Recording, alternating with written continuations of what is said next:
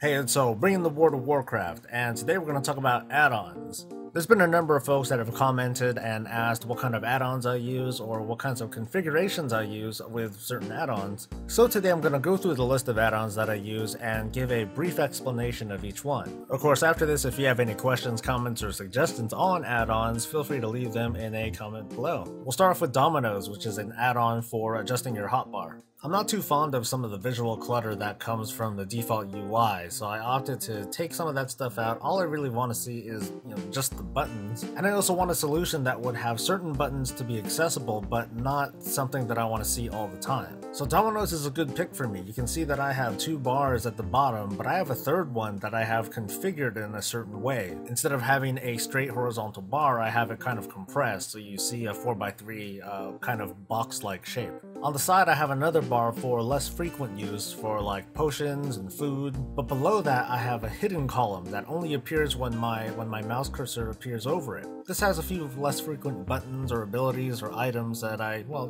use less frequently, but I still want to have access to them. Just as well, I have the main menu bar also hidden towards the bottom of my screen. Dominos also lets me set hotkeys pretty quickly. All I need to do is go into the configuration mode, hover over the button that I want to change it, or even clear the shortcuts and apply something else. Next we have TipTac that lets me move the anchor of my tooltips. There's a lot of options to it, but I don't really use any of them. The only thing that I do is, set the anchor, move it to where I want it to go, and just make sure that it's not encumbering anything else or obstructing my view of anything else, and that's it. For my unit frames, I use a pretty old add-on called Pitbull. This lets me do a lot of manipulation with my unit frames, and the ones that I care about are the unit frames for myself, my target, my target's target, and maybe my focus. You notice towards the bottom of the screen what looks like a personal resource bar, but that's actually my self-portrait. As a tank, since I don't have any mana to worry about, all I care about is displaying my HP values. And I have it at the bottom of my screen because personally I kind of have a problem these days with looking all the way over to the top left corner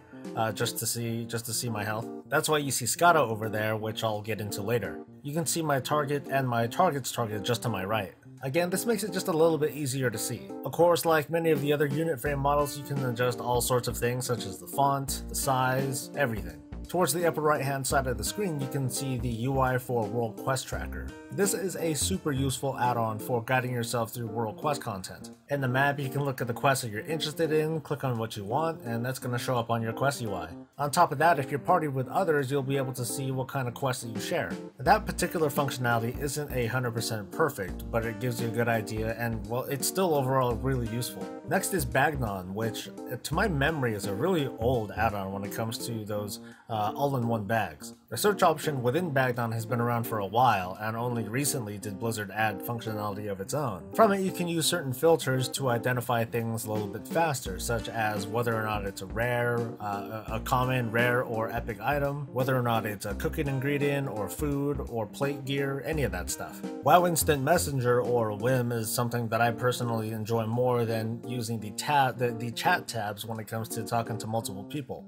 Now that I think about it, I think the old Windows system is pretty dated compared to the tab system that seems to be a lot more popular when it comes to chats or like internet browsing. I don't know, but for me, I think I just like moving around windows to organize them. Like, let's say, back in the day when I used to organize a lot of pugs, I would get a bunch of whispers, so I would move certain windows to a certain spot of okay, I'm going to take this person, and maybe if I'm not going to take someone, or if I'm on the fence, then I'll move them over to the side.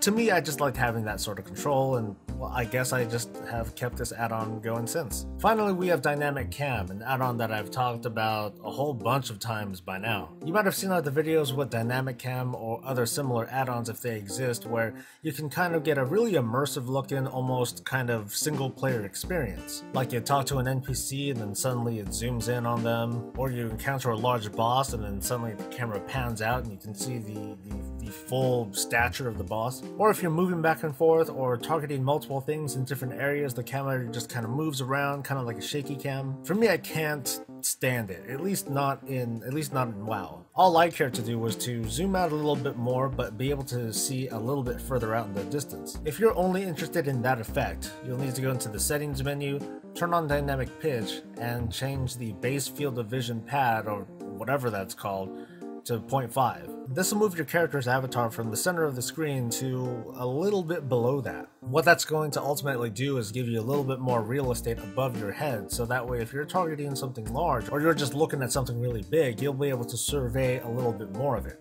Or is it Deja or Deja? You know, I'm not sure, but I use this character stat to add on to take a look at certain numbers. Although, to be honest, I don't know why I still have this add-on. I mean, it's cool to have like the reference numbers so I can... I don't know why I don't know why I have access to all these reference numbers. I mean, yeah, there were complaints from players about how, you know, they wanted to see certain stats, and Blizzard taking that away and adjusting the UI made it so that it made it a bit too simple for them. But I, for one, don't really care about certain things like what my weapon damage is. But I have it because some people will ask about what my attack speed is, and, well, this is how I answer them. Badboy is a favorite add-on of mine when it comes to controlling spam, and it's pretty easy to use. Your chat window just tells you, hey, there's spam. Left click here to report it and make it go away, and that's about it. SellJunk is a simple, easy, useful button. You sell junk. By contrast though, Trade Skill Master is a complicated monster that I've talked about in a number of videos and gave a few tutorials on. Obviously it's going to be great for auctions. I also use it to manage inventory across multiple characters. I use it to get stuff out of the mailbox really fast, and I can mass mail things to multiple people. It even lets me send all my disenchantable items to a certain person with just the click of a button. Pawn is a popular add-on to assess your gear. I just plug in the stat weights from my favorite theory crafter or website, and it'll very easily tell me what is great and what I should avoid. As a tank, I find this to be less useful than, say, a DPS player. But of course, with all the gear that's been dropping for us over the past couple of expansions, and especially with Legion that it can drop multiple versions of the same kind of gear, an add-on like Pawn can save a whole lot of time and frustration when it comes to sifting through and finding out what's best for you. So finally, let's go through the more combat-related add-ons. Deadly Boss Mods, or DBM, is a pretty obvious staple for most players. Similar to Dominos, I moved around some of the notifications and bars and what have you in such a way that I don't have to move my eyes too far off screen. Skada is what I use for damage meters these days because it's pretty easy to use the left and right click functions to very quickly go from meter to meter. Decursive is a super old, if not ancient add-on that I still use for the few things that I can still cleanse. And it is still useful for me. I just have the Skada frame hovering right over the raid frame, and if I see something glow, I hit it. Mixed scrolling battle text is what I do to display damage numbers. And by damage numbers, all I really care about are the crits. There's already kind of enough visual clutter in my face,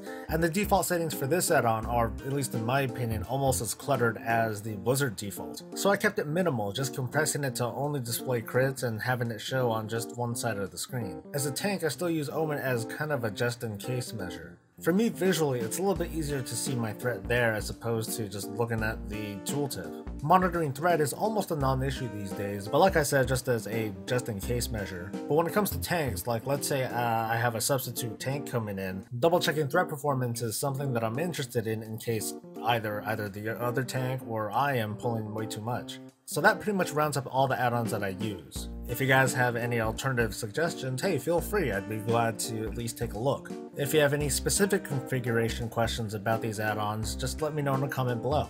Otherwise, I think that's a wrap. You guys have a good one, and stay breezy.